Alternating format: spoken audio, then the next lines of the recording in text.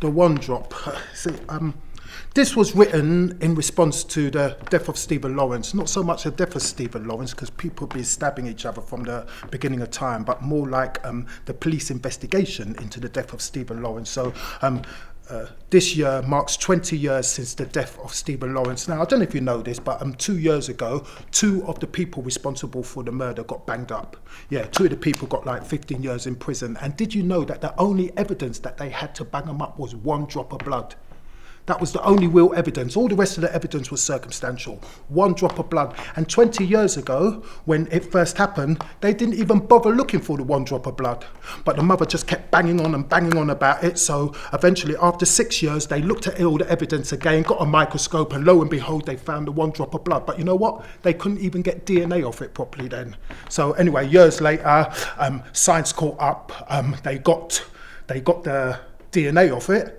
And as we know, 2 of those little fuckers got banged up. So this was my response to it. I'm reminded of the Bob Marley song. Why yo, why yo, why yo, why yo, yo, yo, yo, yo. Feel it in the 1 drop, and we still find time to rock. We feel in a rhythm when Bob Marley did rock steady, you know me. I'm the beat that the drummer did, dropping steady liquors with a rim shot. And didn't we all feel it in the 1 drop? When 1 was dropped into those coloured slots, 1 drop divided up into racial constructs, but 1 drop must have got into the melting pot. Yo, tell me where your people from, because we're all fucking mixed up. Check your pedigree and I bet you find that 1 drop. Well, it was the 1 drop that decided whether you got a share of the pot or whether you had to leg it from the lynch mob. Yo, are you fucking keeping up? I'm telling you, even if they found 1 drop, you were fucked. Yet, it was that 1 drop of pluck that runneth over the cup that gave Rosa Parks the pluck. She said, you know what? I ain't gonna give my seat up. And while I'm at it, let me explain my personal position. But now, I'll tick ballot box, I'll even sign the petition. But if we cannot cotch at the table and suck from the cup, then we'll burn shit down and mash shit up, because we are the 1 drop. We cannot be stopped. We've existed over epoch and we come in many constructs. We are not just that 1 drop in the ocean. Open your eyes up and you'll find the ocean in that 1 drop. So stick that in your homeopathic concoct. And nowadays, I've been immortalised. I've been popularised by medicine, DNA, CSI. And you want to know why? Well, it takes a little while to unlock my mystery, but every time they spot me, I make history. So, you know what? When they lunged up at the bus stop, that modern day lynch mob, they were probably all self-medicated, you know, shored up.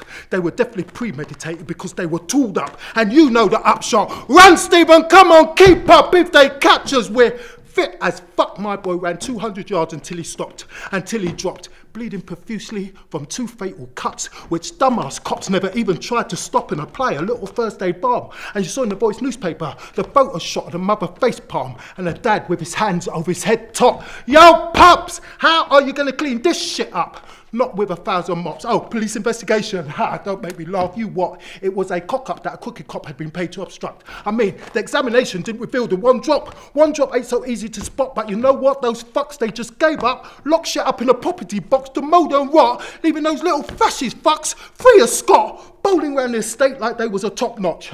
Just watch. In her grief and despair, she called on me, the 1 drop. And we made a pact there and then that we'd never give up. As long as her veins held 1 drop, she was not going to give up. And Stephen was not going to get forgot. So with me, the 1 drop, she filled up her pot. And when they run it over, she got out her mop. And she forced those fascist cops to clean their shit up. And you know what? Things actually changed. Laws had to be rearranged. That racist institution was named and shamed. And when science finally caught up with me, the 1 drop, well, that's when it all came on top. I was the 1 drop that made the lies stop, and at least 2 of those little fascist fucks are banged up. And I know nowadays prison is kind of cushy, but for the next 15 years, they ain't getting no pussy. Because pets are not allowed in prison. And there may come a time when we can forgive them, but that time ain't right now. So you know what? Fuck them. And I think whenever Stephen is brought up, and I think about what it has taught us, it's the same old cliche said in so many better ways, you never give up. But when your arse is down on the wire, call on that 1 drop, and you know what? You'll find a fucking reservoir. Why yo, why yo, why yo, why yo, yo, yo, yo, yo. Feel it in the 1 drop. Uncle Errol knew me. Before, when you saw me, that was the old me. I wasn't this new me that now stands before you. I might look the same, but I'm telling you, I've changed. And this is a brand new me. This is the me that's resided in me, that's decided to be and is now demanding expression. This is the me that's required to be, that's inspired, you see, and now before my confession, this is a new me, so excuse me while I read the warranty and the clause. Well, it says here quite clearly that this here, the new me, is complete, whole and without any flaw.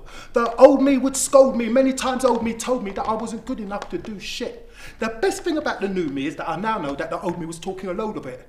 And you know what's more? All that shit I've done before, I've been absolved, the universe isn't keeping score.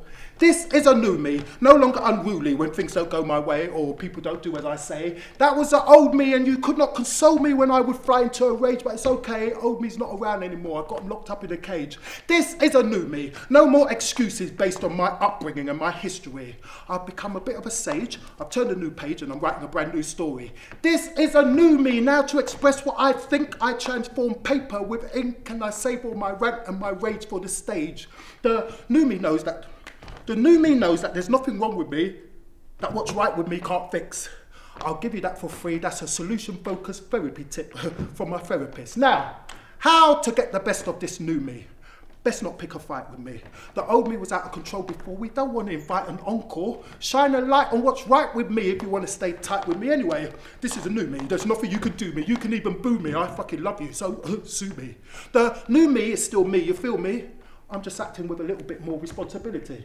Oh, you are going to become so fond of this newfound ability to respond. See, I'm taking life a bit more seriously, even though I'm still very boyful. Every day, the new me writes down 10 reasons to feel joyful. Because the new me knows that all that matters is that I feel good. And this is something that the old me never properly understood. So I stand up more straight. I breathe more deeply. I fucking meditate. And you know what? It's like being connected to another state.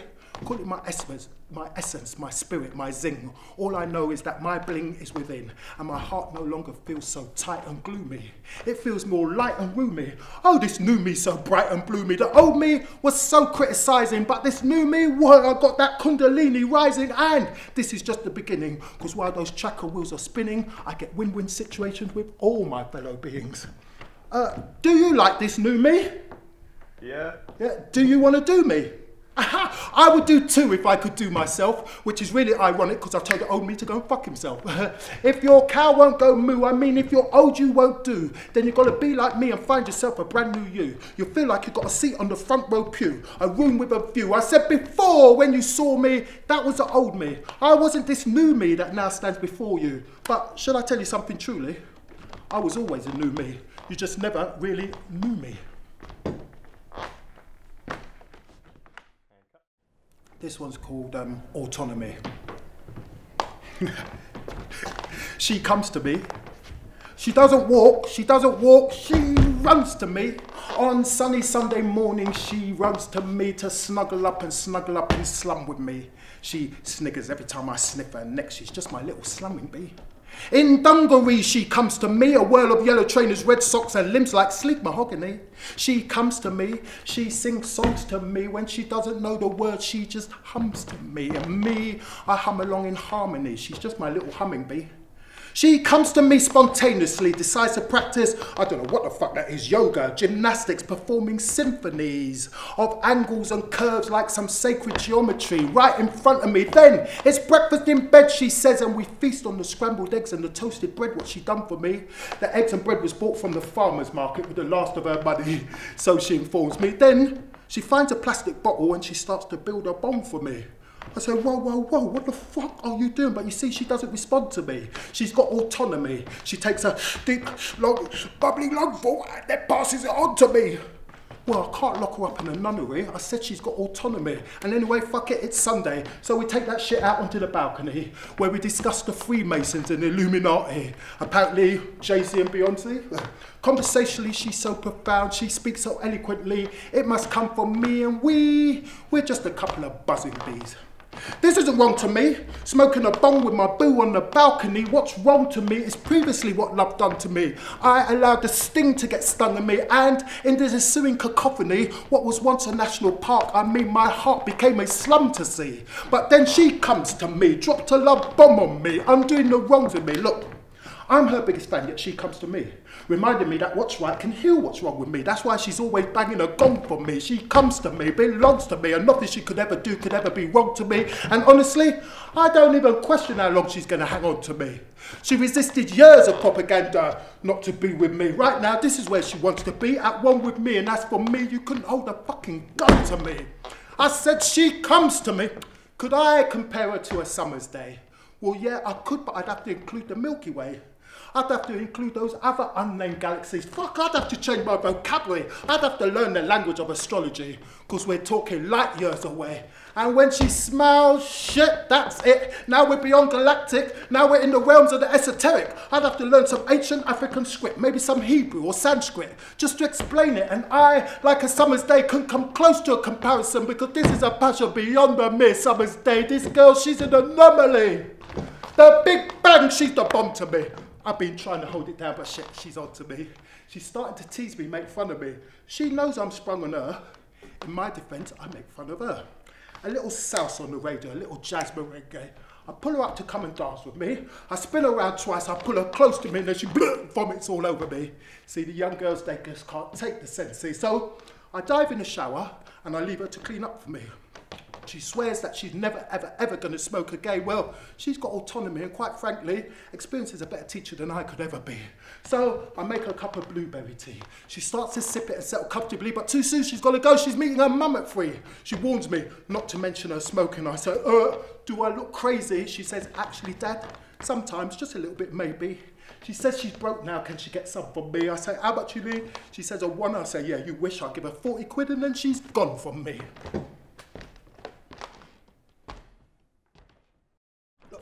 All around me are dedicated writers. They live for those literary moments. Me, I'm a dedicated fighter, and words have always been my opponent from the very first moment. Look, in the beginning was the Word, and the Word had flow, knew where it had to go, guided by a primary impulse, along the path of least resistance, on a mission to illuminate the crown. It was these words that carried light at the speed of sound.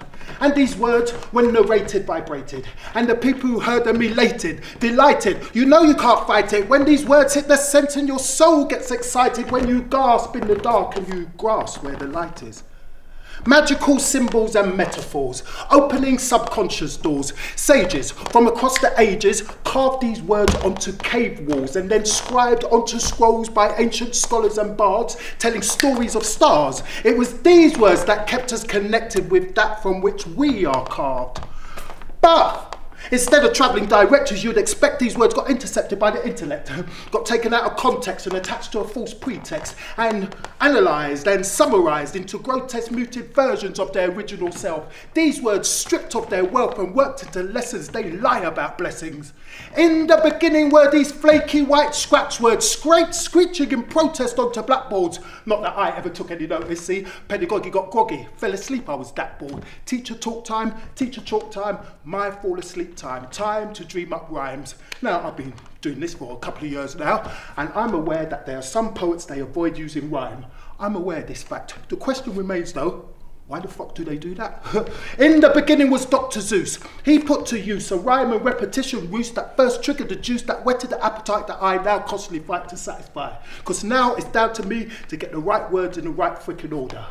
In the beginning was the word that cried to be heard, yet for nearly 50 years I've been resisting these words, but they never gave up, they kept insisting these words. So now it's down to me to get the right words in the right freaking order. If I'm to get out these words that are thinking around in my head, there's no way around it. I've got to keep on inking and laying down lead till I can recite these words that will bring a joy that these words will never explain. So, if you find yourself at a loss for words, well, there's these words that will offer direction. Make a selection and don't watch your saliva. You ain't going to drown because these words will revive you. Now, I know these words ain't the most elegant. If eloquence is a flight of a swan, I'm more your freaking elephant. But you know what? I wrote these words. And I hope some of these words hit the spot. If not, I'm fucked, because these words are all I got. Well, these words and the friends I share them with, because you're the pith, the core of my existence. So these words may need a little assistance not to get caught up on the weeds and the rocks, the communication that blocks the whys and the whats. With a little paddle on your part, these words can hit the mark. See, these words are not aiming for the head, these words are for the heart. And I know they're not perfect, but at least they're a start. This ain't for you, this ain't for you, and this definitely ain't for you, because this one, well, this one's for the London lonely. For those who ain't got a one and only, their hearts have no home, and so they roam along the south bank. Look at staggered file and rank, eyes cast down and damp. This is for those who don't do eye contact, because if they did, you'd feel taken aback, almost under attack by a sadness caused by delusions of lack. They're dotted around the city in their dozens and hundreds. This one's for the lonely Londoners, the West End wanderers, the Soho stumblers with chat-up lines on pieces of paper. Conversation starters might come in handy later, but this one's for the hesitators, the social life procrastinators. I mean, people, why do you hesitate? You've heard about the 3-second rule, yeah? If you see someone you like, you've got to go in straight. Don't freaking hesitate. When you hesitate, you seal your fate. He who hesitates masturbates. This is for those who daily delete their internet history, and how they've even had their love life is a mystery. Oh, this one's for the lonely Londoners. This one's for the London lonely, the ones who feel they are the ones and only who's ever felt like this, who never ever felt it would come to this. They're the love song mumblers, the romance blunderers, so steeped in solitude, perhaps a cat at home, hardly ever speak to anyone, perhaps a cat's got their tongue. But this is for those whose minds ain't so sound, or maybe they are and we just need to come around. But you see them, they wander up and down and around like they were happy once, and as if looking for the source, they go back and forth on Oyster cards topped up with a couple of pounds. This one's for the London lonely underground, on the circle line they go round and round. This is for those who mind the gap. This is for the night bus insomniacs. This is for those who often hear, excuse me, this bus terminates here. And this is for those on the edges of town, and this is for those on the edge looking down and seeing nothing but murky greys. Look, no matter where you come from, this is for those who feel they don't belong, who dine alone and so they hunger as they plunder the depths of their disconnection with all that is. All that is the delusions of loneliness. I mean, you know that all is well, that nothing is amiss, that all they need to do is to follow their bliss, but they cannot get a whiff of bliss. So, you got an exhibition to see at the Tate Modern. You got invited by that person you fancy like rotten. And then later on at Wagamama's, you got a table booked for 8. Because you got loads of friends and you got a birthday to celebrate. You got people to see and people to do. Well, this ain't for you. This one's for the London lonely. But those who ain't got a one and only, their hearts have no home and so they roam.